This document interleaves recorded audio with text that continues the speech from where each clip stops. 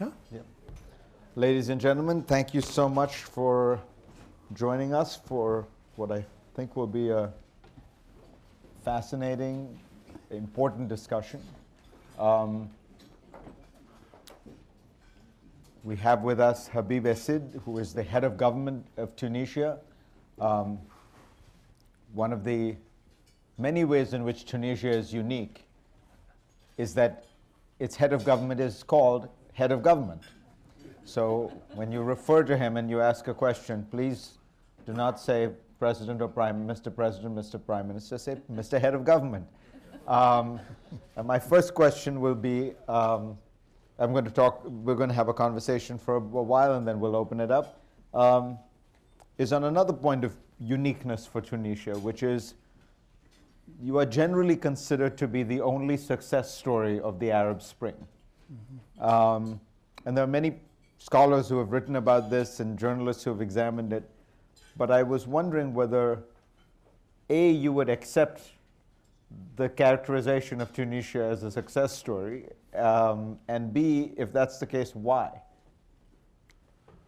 Well, I will start by answering to the second alternative, and then I will go back to the first alternative.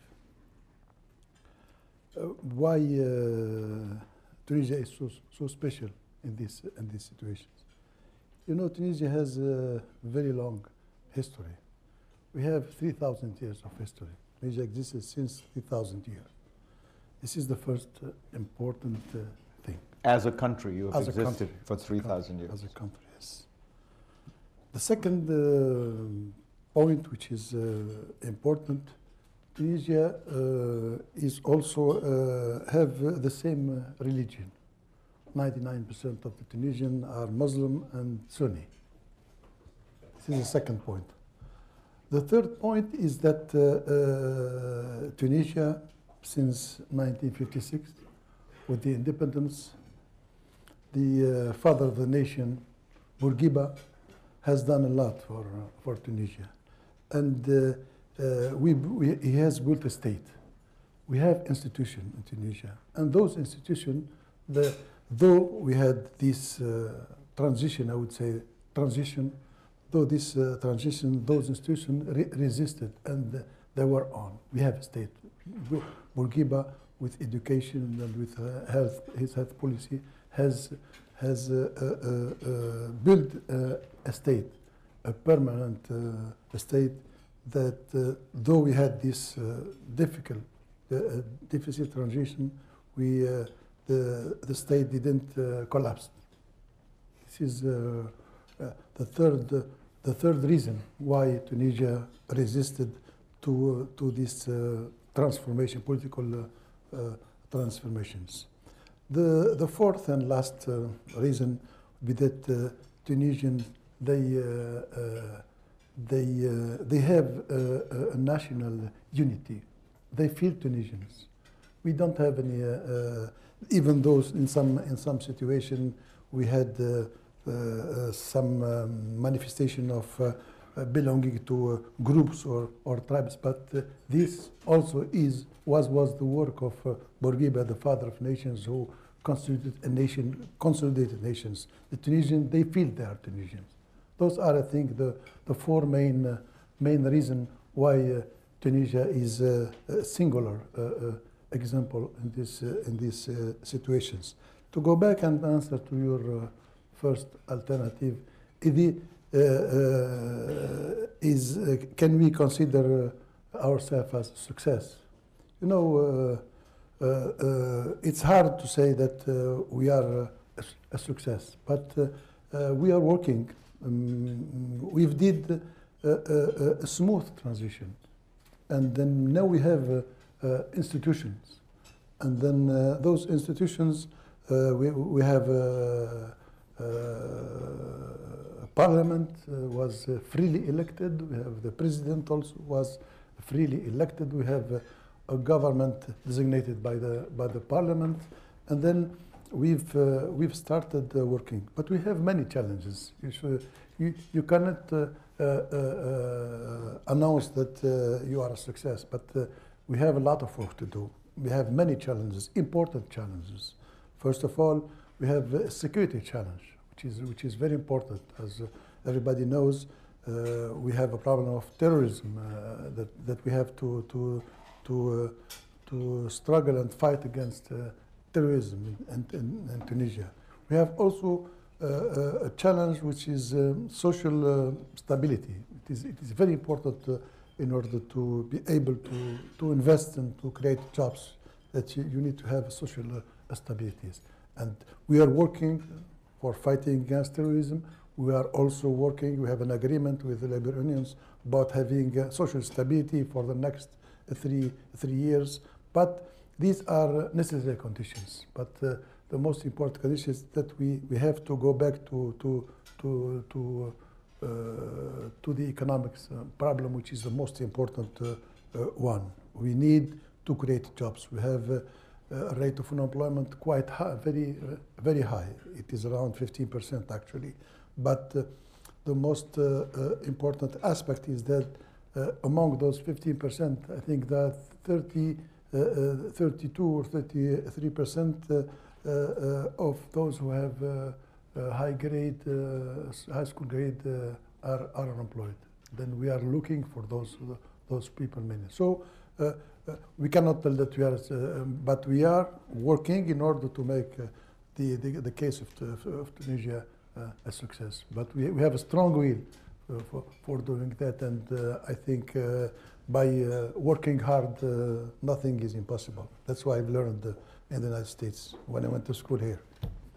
So let me ask you, you provided a very interesting answer on the question of why you have managed to have relative success.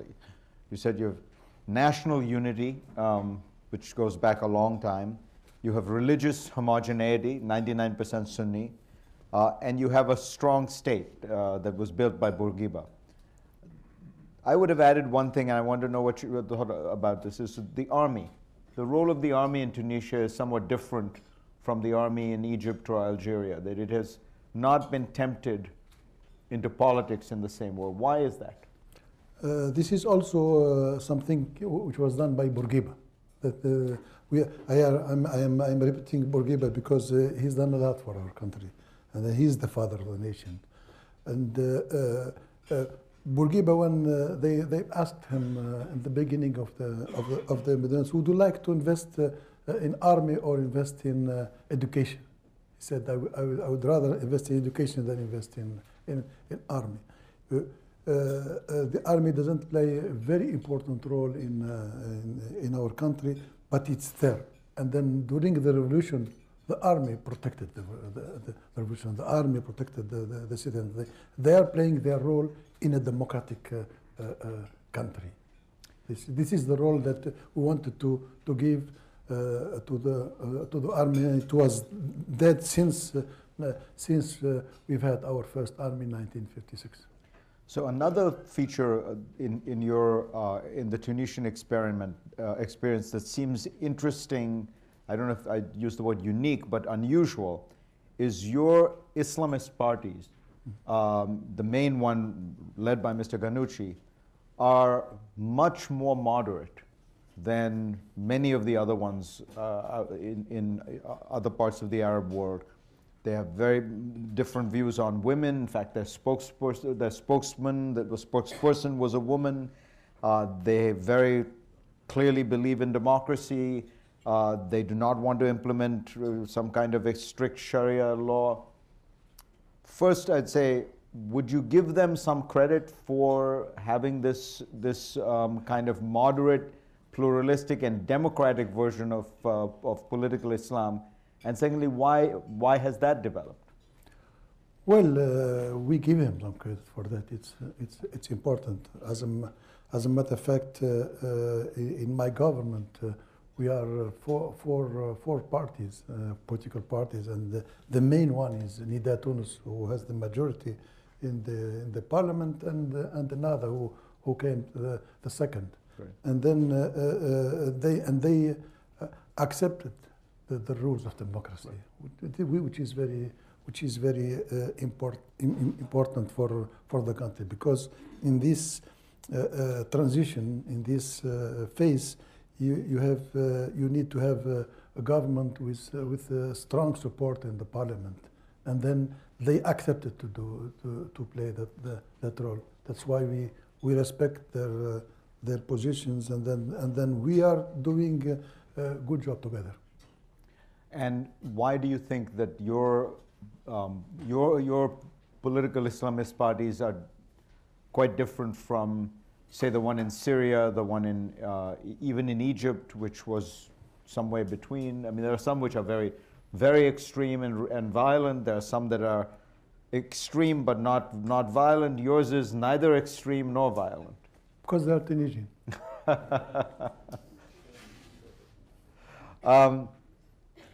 I wonder, when you talked about your the path that you went through, what do you think was there a critical moment where things could have gone very badly for the Tunisian revolution, and it could have become more violent, more chaotic, when people could have taken over? I mean, was there moments there that you worried? Yes, there were a moment, a very important moment in this transition. You know, when the revolution happened and then when Ben Ali was dismissed from his function and left the country, that period was a very difficult period, and we started with a first trial of government, you know, and then Mr. Ghannouchi, not Ghannouchi from the Nahda, Ghannouchi, who was prime minister in 2010, formed the government. This government was rejected and then remember we had Kasbah 1, Kasbah 2. And then in Kasbah 2, Ghannouchi resigned. And then we had to find somebody to lead the country in this very difficult, very peculiar situation. And then came Mr. Beji Qaid Sibsi. And then when he came and he took place, and he was the head of the government at that time, the institution weren't there, because the parliament was dissolved, and then the old constitution was also dismissed, and then we had to find a way to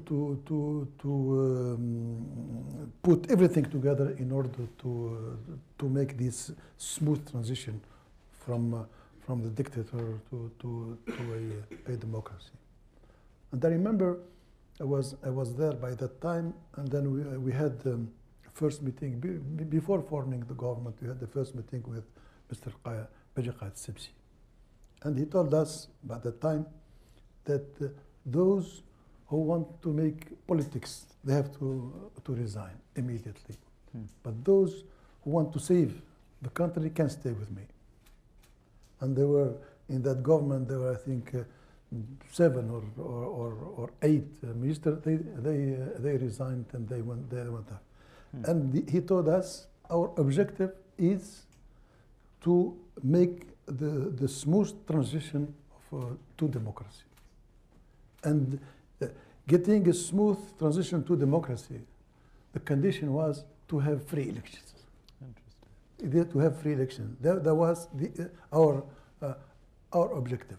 You know, in the beginning, we had some problem. Some of the opposition wanted to make a Kasbah 3 because they considered Mr. Beji Qaid Sibsi something who worked with the old regimes, and then he cannot be able to make the transition, the transit Tunisia from a dictatorship to a democracy. Then our objective was how to go from the situation that we were in to a democratic society. And the objective was to have elections, free elections. And then we decided to make an election. And our role, by the time I was with him in the same team, but I was Minister of Interiors. And we had a very important responsibility how to go how to make democratic elections in Tunisia. And there was, I think, and we did, there was a challenge, a very important challenge, but we succeeded to make the free election the 23rd of October. That was the reason, one of the main important reasons for the success of that Tunisian history. So let me ask you about another unusual aspect of Tunisia, which maybe is not quite as much good news. There are now 2 studies done on the jihadis who have poured into Syria. Mm-hmm. And both of them note that the single largest number come from Tunisia. You were Minister of the Interior. Why is it? Why are so many Tunisians? Used to be Mr. Interior. All right, used to be. No, but assume me, you've looked into this issue of why is it that your youth are getting radicalized and why they're going to Syria? But I have to make a precision, which is important. Myself and the President, Belghad Sibsi, we were in office, and then we had a mission, yeah, which is do free elections and then give up our position to those who were elected. But it's still happening. I mean, there's still. That's still happening. But don't ask me about, because in the period between end of 2011 until beginning of 2014, I quit office, and there was many things happens in these periods. But I didn't have any responsibility at that time, so I won't be able to answer. So why is it still happening? Why is it that so many happening? I don't think so. Since I think the old government who were before us, they make a very important effort, and they took measures. We are still taking them actually in order to tackle these problems and to reduce, and they're reduced. They're reduced. Why, I guess my question is, why is it happening? If there were so many Tunisian radical jihadis, first of all, why are there so many? Two, why are they not trying to topple your government? Why are they busy trying to topple Assad's government? You see what I see? The whole thing is a little peculiar to me. I see. Well, I'll try to give you an answer for those two questions. Why those jihadi, this important number of jihadi in Tunis? This is the first question. Why they go to Assad, and they first of all, during the last 30 years, we had many problems in Tunisia, and we didn't do enough. I recognize they did enough in order to tackle the problem of terrorism, tackle the problem of extremism in that. So there were those people who are jihadi. They go to jihad for 2 main reasons. The first one is ideology. Some of them they think that through jihad they can go to paradise and things like that, and they do believe in that. But the most important part of them, they are for economic reasons. Interesting. They didn't have jobs. They didn't have. They couldn't have a normal life. So and there are a lot of lobbying out of this extremism. They're looking after those people and offering them money and activity. So that's why they were endorsed they were indoctrinated by other people. These are the two main reasons why they went to Syria and then stay in Tunisia and fight against the government of Tunisia. They think that what we were doing by that time, is good, and we are not the government wasn't the devil. Interesting. Like they think because they think that we did the revolutions, and then the Nahda party is recognized, and then other religious parties that were recognized. So they So you think it's because you allowed political Islam a Of course. place within your political system? Yes, sir. Interesting. Because the implication, I know as a head of government you're not going to go there. The Egyptian government has taken a very different attitude. It's different. We are each country is free to adopt what. But this is our position. And then Tunisia think that the best way to do it is just to try to work together, and then we noticed that by making them part of the political scene, they've changed a lot. You talked about economics. Of course, one has to remember the Tunisian revolution begins because a man sets himself on fire because he was frustrated with both the inability to be a vendor, a salesman, and the fact that he was being asked for bribes and things. What do you think is what is the path for Tunisia to get to a high growth economy? Your tourism is down because of terrorism, because of that terrorist attack. Is it fundamentally to revive tourism? Are there other strategies? What will get Tunisia to the place where you will be creating enough jobs that you will never have to worry about terrorism? I have to remind you first that we had challenges. I said in the beginning, we have a security challenge and a social stability challenge. We also have an economic challenge because we need to create jobs, and then to create jobs we need to invest. Since we started in this first government in the second republic, our objective was how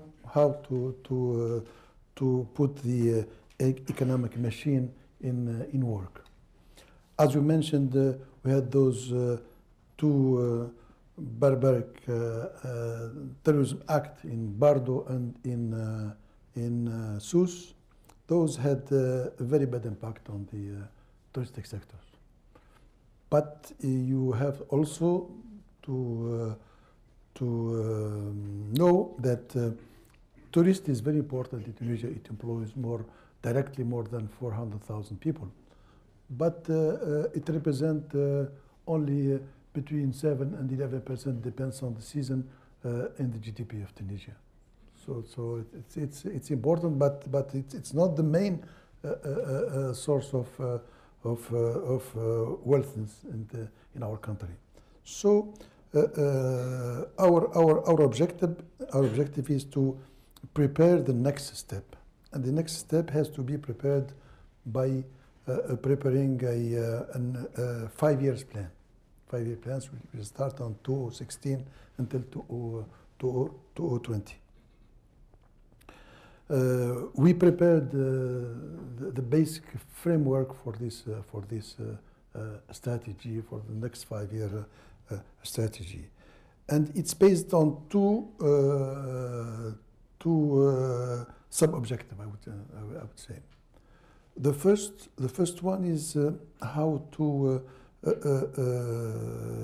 is based on implementing projects mainly on the area where the revolution happened, because there is the coastal area and the interior area of Tunisia, and there is a big difference between what has been done in the coastal area and what has been done in the interior part of the country. So we'll be preparing, and we have commissions working at the regional level, preparing projects for those 14 areas which is important. The second part of this program is having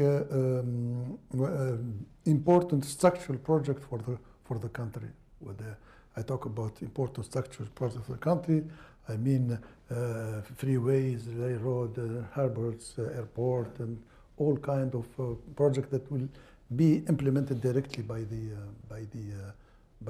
the state. The second part of this program, which is the most important part, I think, is reforms. You need to have important reforms in our countries and in many domains. I will mention some of those domains. The first one is at the financial level. We have a very important reform, which we are undertaking. Actually, we started, and then it's. We have also to reform our investment code. We need to have an investment code in order to give many incentives for the local investor and for the foreign investor. This is a very important reform that we have to implement. We started.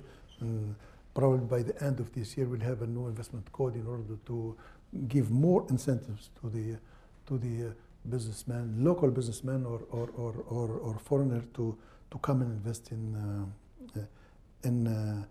Tunisia.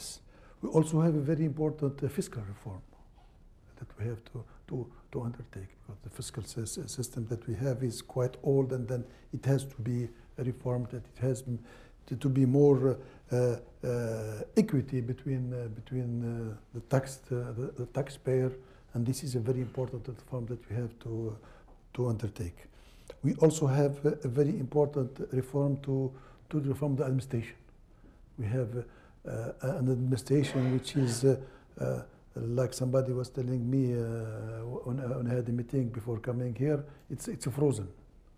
It has to be shaked up, and we need to implement a deep, important reform in the administration, because you have a nice code of investment, and then you have a good social stability. But if you have an administration which doesn't react rapidly, which is it's very important to make the reform of administration. Do you have the political power and capital to actually implement all these reforms? That's a very large reform agenda. Yeah, this is our agenda. Our agenda for the next 5 years. This is our agenda. We need, within those reforms, you cannot move on. You need to have those reforms. Of course, those reforms are not easy to implement. You need to have a political support. You need to have a social support, and all those reforms, they have to be negotiated. We won't impose them. They have to be negotiated with the labor unions, with the entrepreneur, with everybody. And we have an example that we started is the age of retirement. All the social problems that we have with age. Actually, the age of retirement in Tunisia is 60 years. At 60 years, everybody can work. I'm 67, so I'm still working. So it's necessary to review this, and we made an agreement with the labor unions, and then probably we have a bill in the parliament which will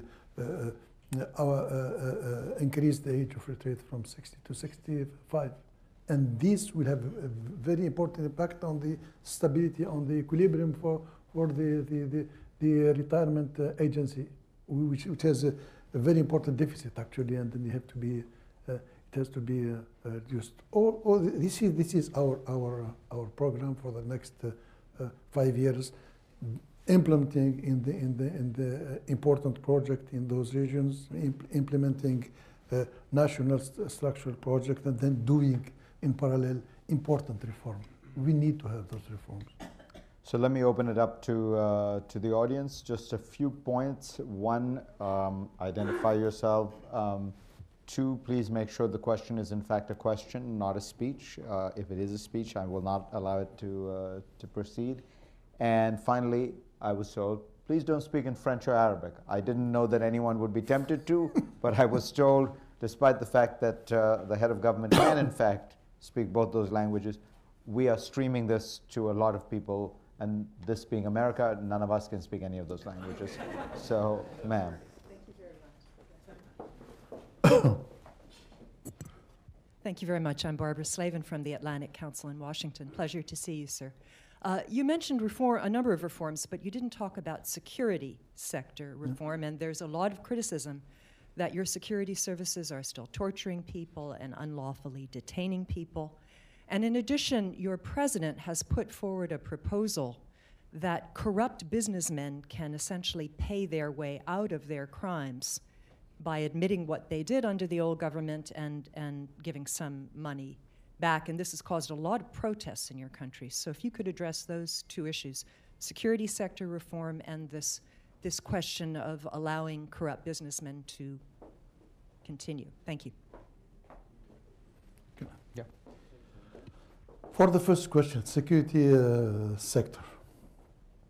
This is one of our priority. Probably I didn't mention it because the reform of security sector, we've started it since 2011. You know, I was Minister of Interior by that time. And then we had a problem, a very important problem, because when, after the revolution, everybody blamed the security sector. They were supporting the dictator, and our objective, how to transform those security people from serving a dictator to serving the citizen and the people. And then we've started since that time, and it's still continuing actually, a very important transformation. It's not an easy job. I know I have the experience, but it's going on. We have some cases like you mentioned of torture or something like this, and this happened everywhere in the world. And then what is important for us, and I have to emphasize on that those who's doing this kind of actions, they're followed. We transmit their dossier to the justice, and we look after them in justice. This is the difference between what was happening before and what's happening now. This is a point I wanted to make. The second point excuse me. It's the national reconciliation. About the businessmen. Yes. I've got your point. Don't worry. So the second point is the reconciliation project of law. I would like first of all to mention, to make a point. What happened in Tunisia and the transitions that we've made is irreversible. Nobody, because we have institutions, nobody can go back. And if he wants to go back, people won't let him. This is something that everybody has to know, that what happened in Tunisia is irreversible, because some people think that we are going back to old practices and so on and so on. This is not the case. What happened in Tunisia is a smooth transition to democracy, and we won't go back. And even though if we want to go back, people won't let us. People won't let us, because we have institutions, we have democracy, and you know, you have information that they torture, because everything is there. It's public, so public, and everybody can go and see, and which is I think which is a positive point. Now going back to the answer to the second question about the law of reconciliations, we have institutions, and the President of the Republic has the possibility of to propose bills for the Parliament. This is the Constitution, and then we have institutions. And if the Parliament can refuse the proposal of the President of the Republic. He is not obliged to accept, because people has they have to remember that we are not on the old system where the President dictates something and the Parliament. We have many projects of bill that we presented as government to the Parliament, and they were rejected. But this is this is democracy. You have to accept that. So there is how we say that in France, the garde-fou. There's safeguards. There's safeguards, institutional safeguards, and the institutional safeguard is democracy. Democracy won't let you do whatever. If there's a policeman who's torturing, and as I mentioned before, it happens everywhere in the world. And then, but the difference is between they're accepting the torture, and now we're not accepting torture. Somebody who's torturing a citizen has to be transmitted to the judge, and he'll be judged. Okay. Last point about those who were indicted for corruptions. Those who've stolen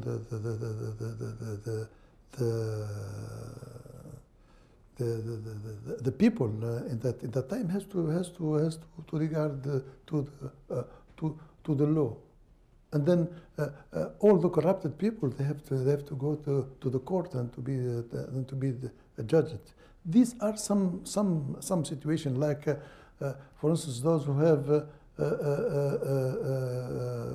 money abroad, and in the old regime you shouldn't have any, you cannot have any money abroad, and they will to bring them back to Tunisia in order to use them to invest and to do things like this.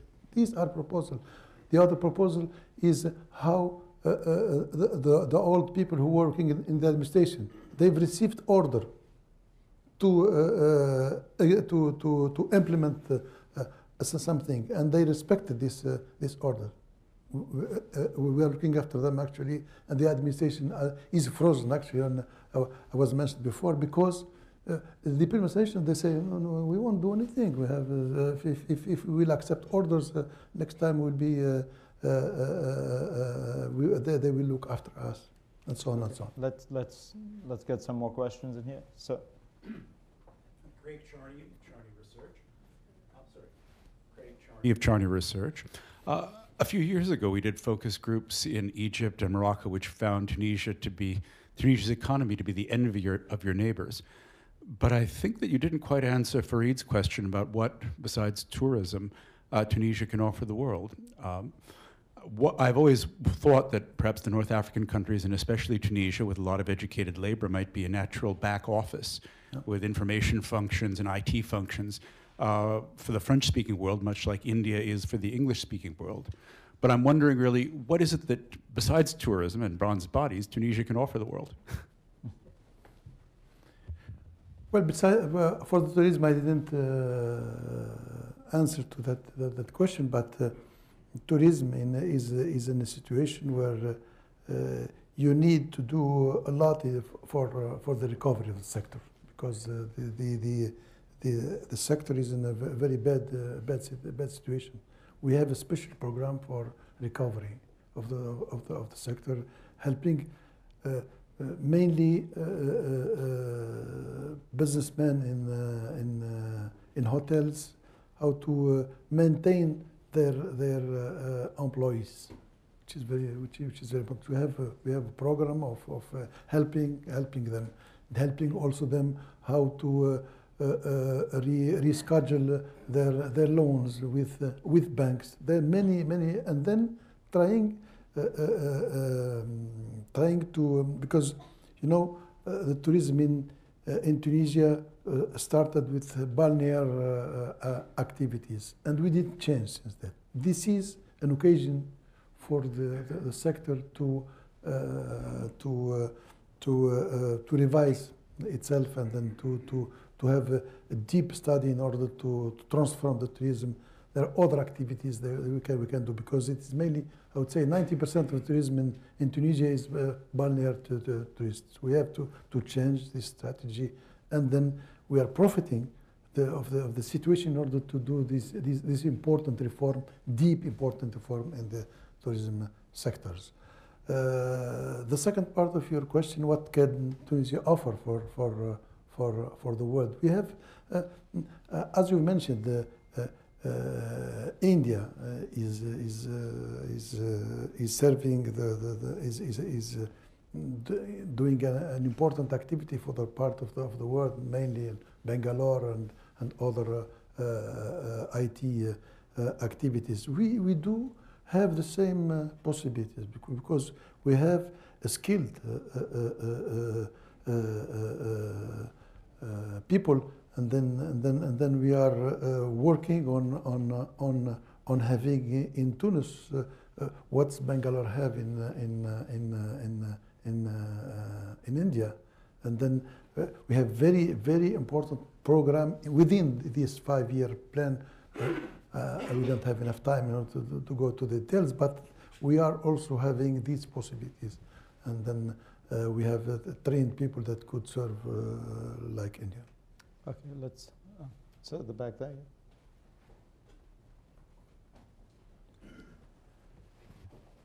Earl Carr, representing Momentum Advisors. There's been a lot of controversy regarding the role of Chinese investment in Africa, in particular Northern Africa. Given that last year, 2014, represented the 50th anniversary between Tunisia and the Republic of China, how do you perceive the Chinese investment in Tunisia? There's been a lot of concern that often these infrastructure projects, the Chinese bring their own workers, they don't really engage with the people in the country.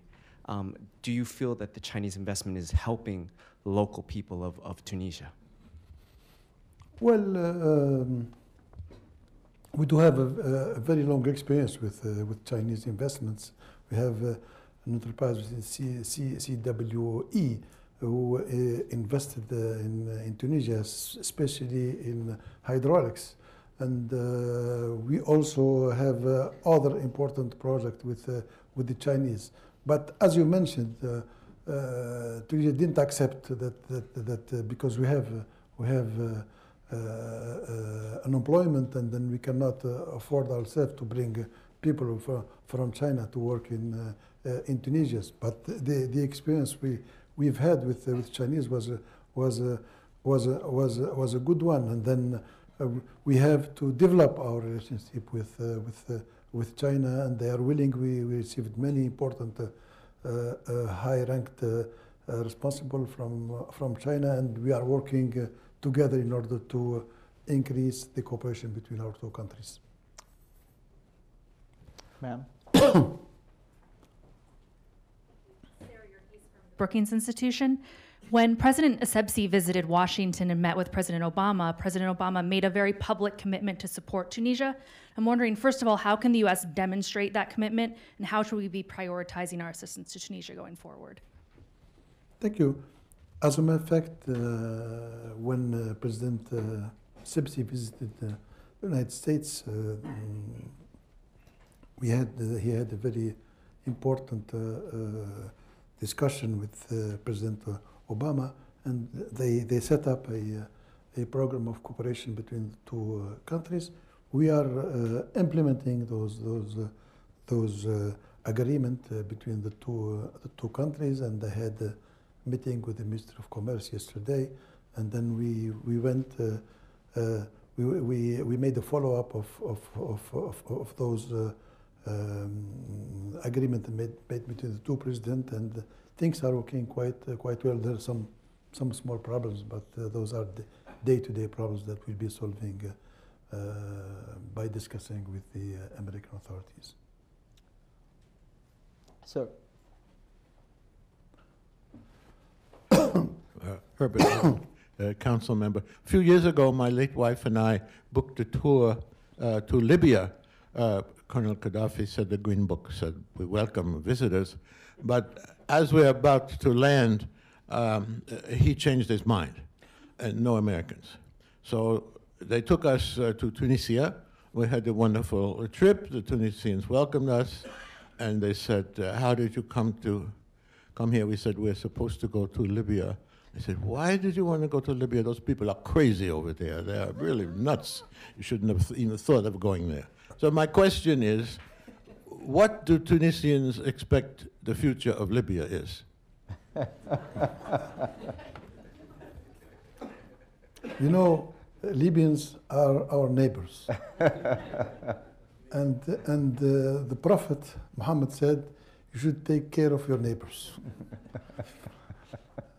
We actually, what's happening in Libya is very bad, and everybody, all over the world, we have to be together in order to find a solution for the situation in Libya. And the solution won't be a military solution.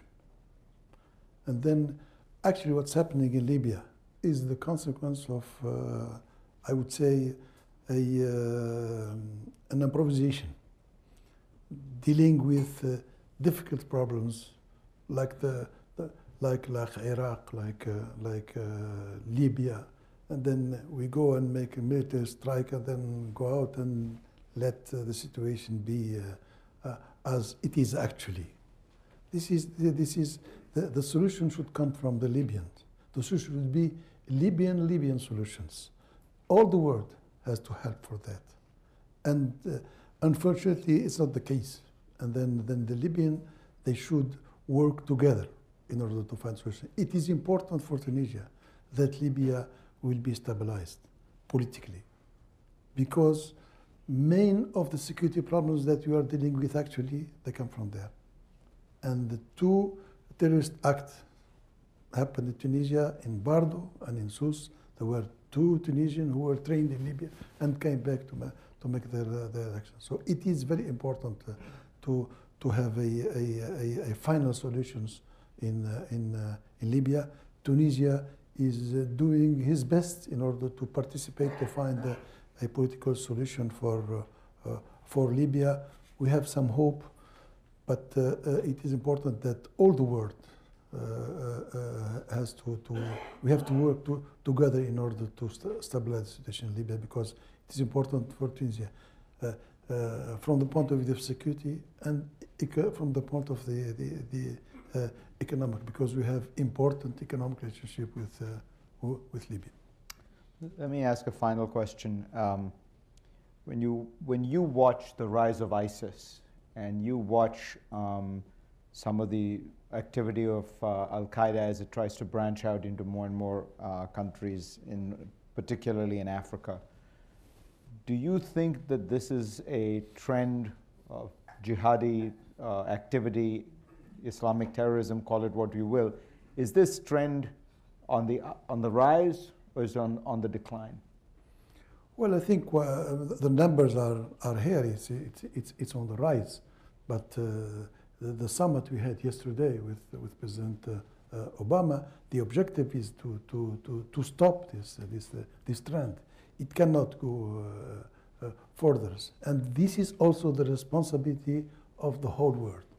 And Tunisia accepted to be part of this coalition because we believe that we need to combat this increasing trend. This is the responsibility of the whole world, the responsibility of the United Nations, and the responsibility of every other countries, because terrorism doesn't have any frontier, any boundary, and it can go and hit anywhere in the world, and everybody has to feel that he's concerned about this problem, and he has to work with the international community in order to fight to defend the democracy in the whole world, because this concerns everybody, and everybody.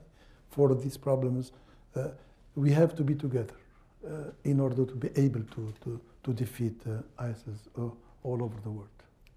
Mr. Head of Government, thank you very much. Thank you, sir.